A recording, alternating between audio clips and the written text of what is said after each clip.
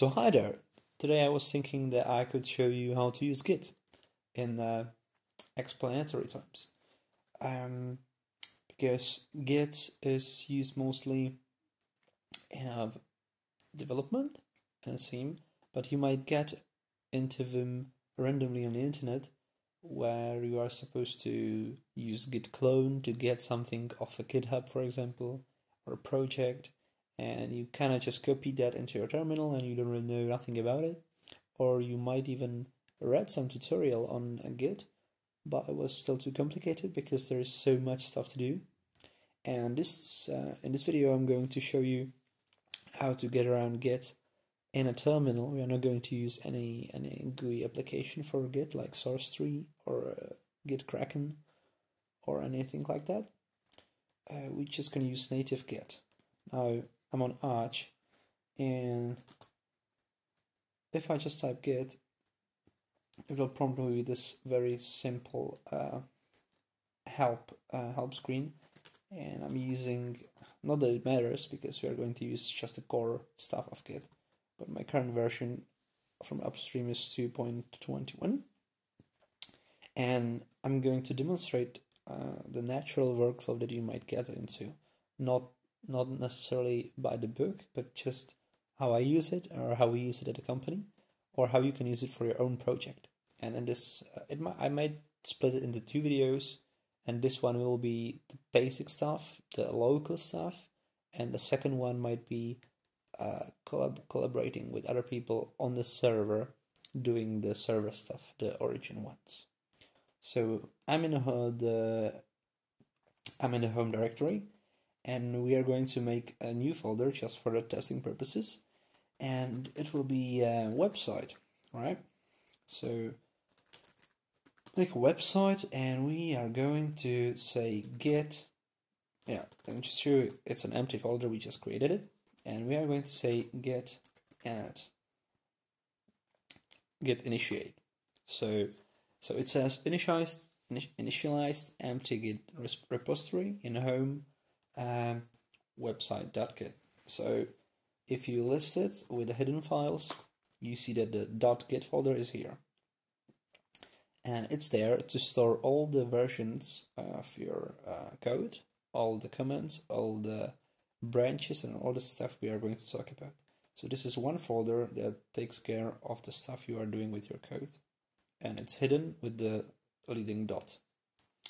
And we are also going to say git config user.email, because Git will recognize us by the email and name, and because its initial purpose, or its purpose really, is Git versioning for Teams, file versioning for Teams. So email and name is a very common denominator to identify people with. So I'm going to say my email here, and also configure my name, which is coincidentally the same thing.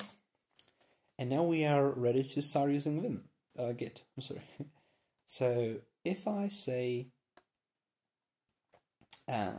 git branch, it says nothing because we haven't done anything yet with the Git. We are just in an empty folder.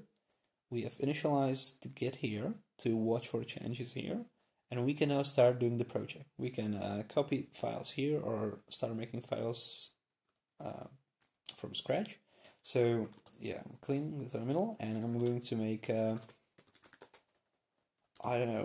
index.html file. I'm using Touch, and not to confuse people that you can create documents with Vim directly. So let's have, will be the title, new website concept, right? This will be just a kickoff of my project that I've been thinking about. So I now have in the website folder the index.html. It has 35 kilobytes, and now I want to get to save this state of the folder, okay? So I'm going to say git status, and we are going to use git status a lot because git status will give us a feedback of what Git is currently thinking you are doing. So Git status says, you are on a branch master. There were no commits yet. There are some untracked files, and nothing has been added to commit. But there are some untracked files. Now, what this all jargon means. On branch master, by default, when you're using Git and you're using it for the first time, or at any point, doesn't really matter, there is always a master branch. Now, branches are like, you can think of it as a literal branch. You have a tree, and a master branch is the main one, the strongest one, that all the other branches grow from, right? And the master branch is the one that takes the lead. It's the most important one, and let's say if you work in a software company and you are building code, there is probably like a team leader or manager for the code who is responsible for the quality, and he always takes care of the master branch. So you have all the code base in a master branch, and the team leader assigns you a task to, let's say, change the size of some headings on this website. So what you do is that you take the master branch, create a new branch just for this problem, for this task, and you call the branch, I don't know, fixing the font sizes. You do your work on this branch. Now the branch contains everything from the master plus your new stuff, and then you make a request for your team leader to connect your changes in this side branch to the master one. And this process is called merging, and the authority that's been given the leadership of the project will go through the code, and if there is something wrong, he will reject the request of merging his side branch into the master one, or he will accept it. And if he accepts that, the new stuff that were on top of the master branch where he started from will be added into the master branch. So now the master branch will, from this point in time, will contain the new font sizes, and anyone starting their own new project from this time in a history, they will also have this new changes. It will be there from now on.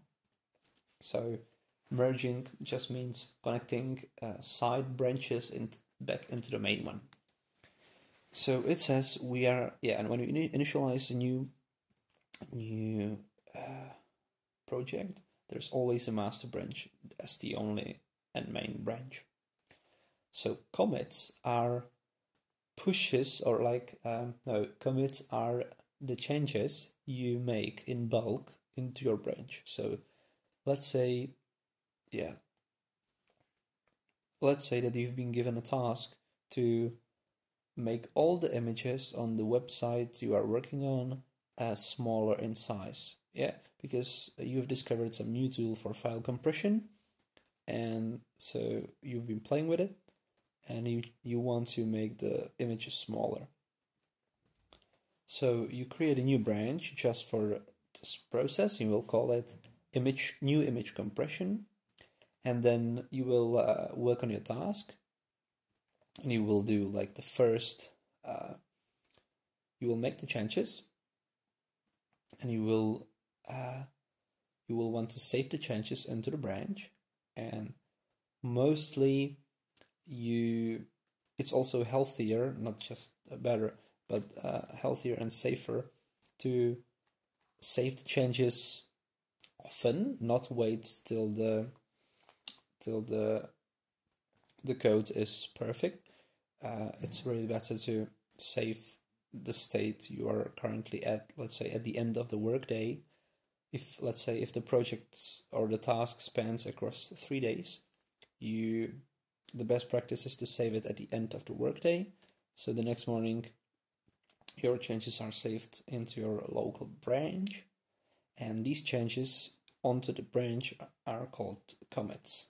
Okay, and it will be better explained here in the in the example. So untracked files.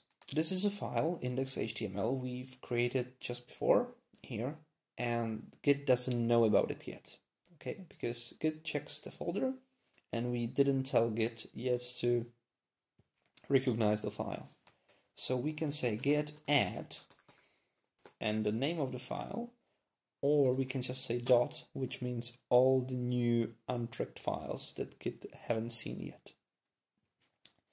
And it will add them into the stage.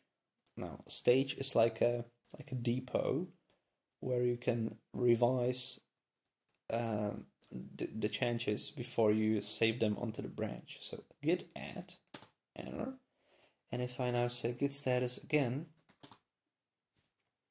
it says again we are on the branch master, no commits yet because we haven't saved the work yet.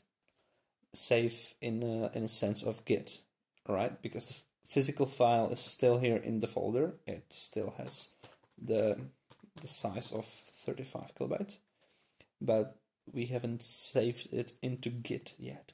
We've now put it into the stage, and you see it's green and it says new file because we've used git add to add all the new changes onto the stage. And once we are happy with this stage, it's all green and we now see that it has all the stuff we want there, we can now commit them, meaning saving them to the branch. So we can say commit, and we use parameter m, which means message, and into the quotation marks we'll specify what the changes were. And this is very good, not only for you, for your future self, but also for your team, because if you are working on a very complex project and there are 3 other people maintaining it, they need to know what you have been doing on your side quickly from the message, because it's much faster to read someone else's commit message that says, I don't know, changing the colors, I don't know, tone.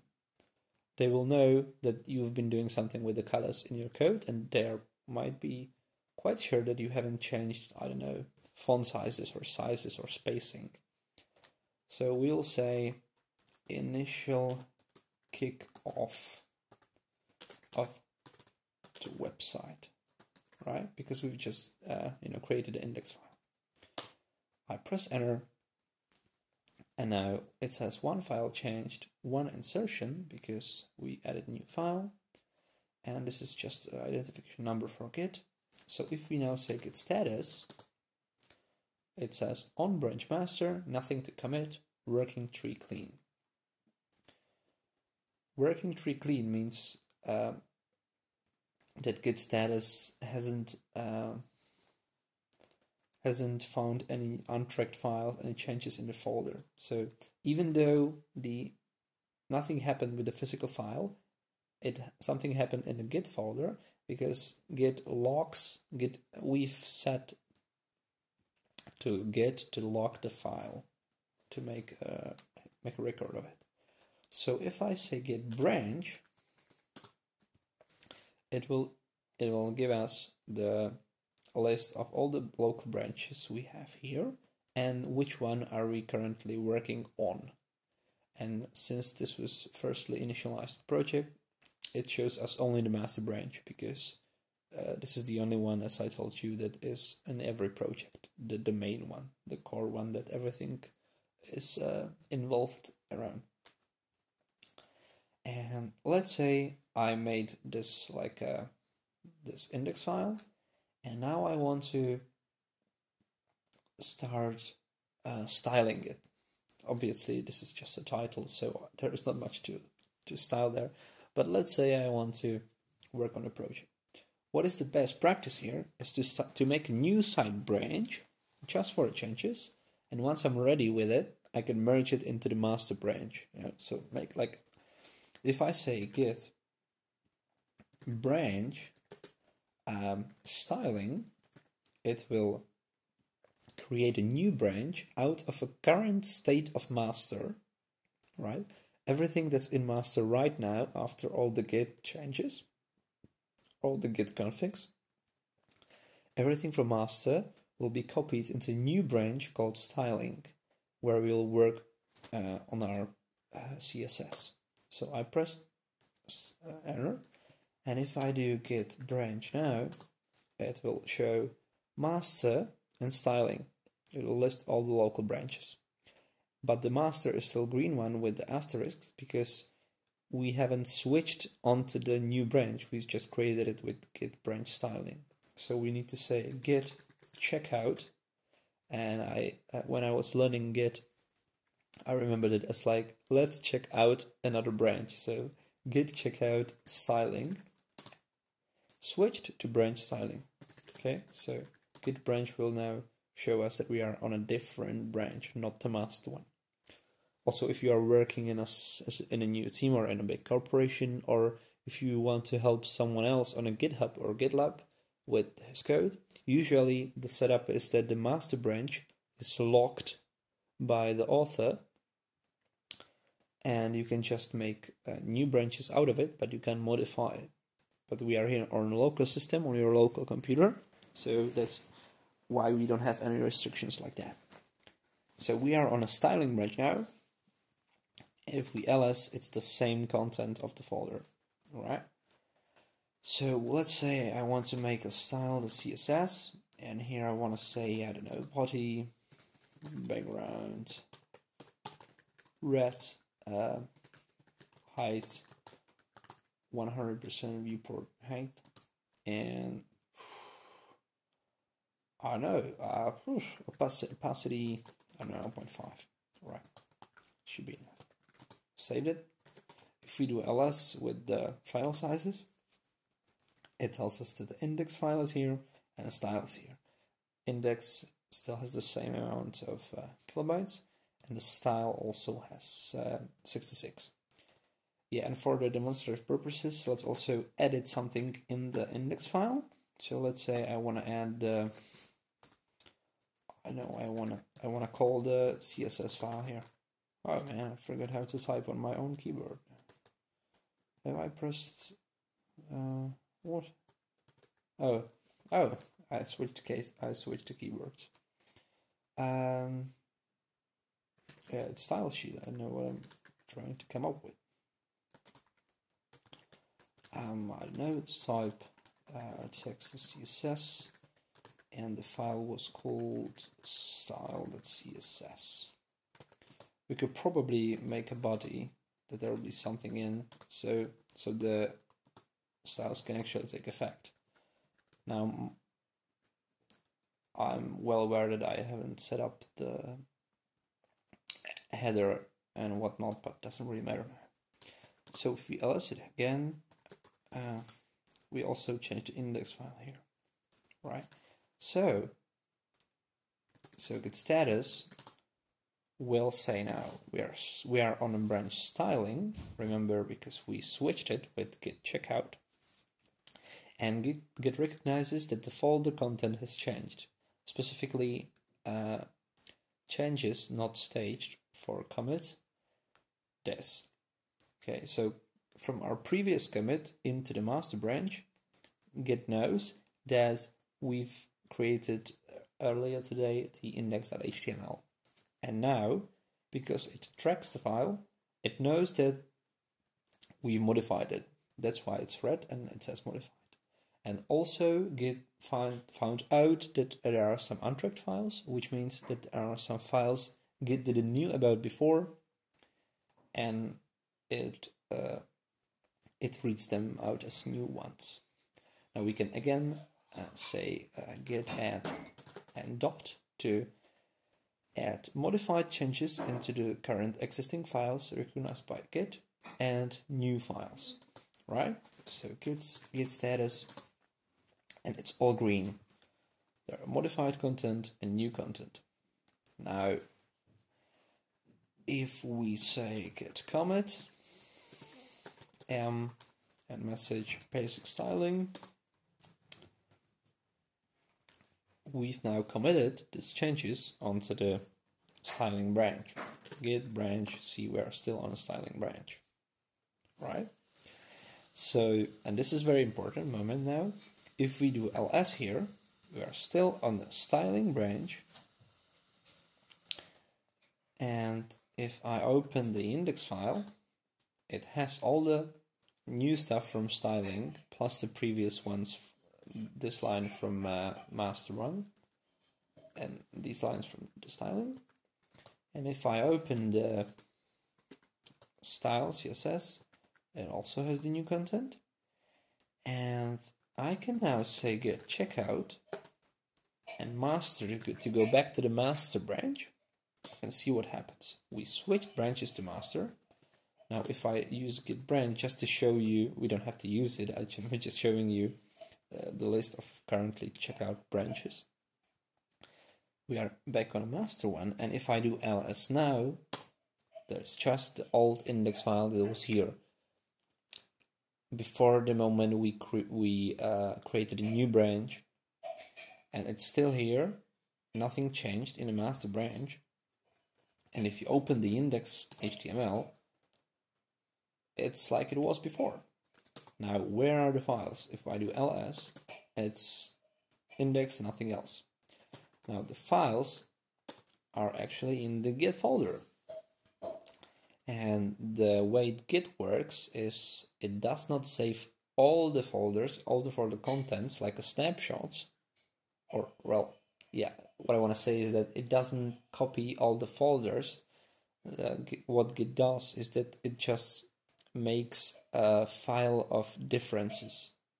So if we can, for the sake of demo, we can probably do git, but you should never look into .git folder because it works on its own, and it's the best to keep it as it is if you don't really know what you're doing. But I just wanted to show you that here are plenty of stuff that takes care of the differences, and here in logs and actually in objects are stored the changes between the index and this version and the index, the new version plus the new file. All right, so we are here, we are on the branch master, we have the index file, and if we go check out into the branch styling, we get both the files. So I'm now happy with the differences. Obviously, if you would be the team leader, or if you would have a team leader that would check the code before joining it back to the master one where the project is contained in, he would carefully go through your request of merging the branches and would go line by line to see if it fits the standards of the team. Right. So let's say I'm back on master, and I'm now going to say git merge, and now what I write here will be the name of the other folder I want to merge into the current one. And because I'm on a master branch, I'm going to say git merge styling for styling to get back into the master with the changes, right? Press enter. And what happens is here are the hashes, it doesn't really matter. This is the method, it doesn't really matter as well. And what happens here is that to file change, now in insertions, here we see that index got bigger, there were some additions here, and the styles got bigger as well. It actually didn't exist before, so it's now here as a new file. So this is just a log of what we've done, what happened with the merge, you know, what code came in and what code was deleted with the merge, the changes. And we are now on a master branch, but with both of the files from the styling and the changes that were done here. Okay, so this was the very basic concept of how it works, and the next time we're going to use the server and work on remote branches, and I'll explain you how cloning works, how conflicts are, you know, because you can have a conflicts of code, how they can be resolved, and much more. So see you next time.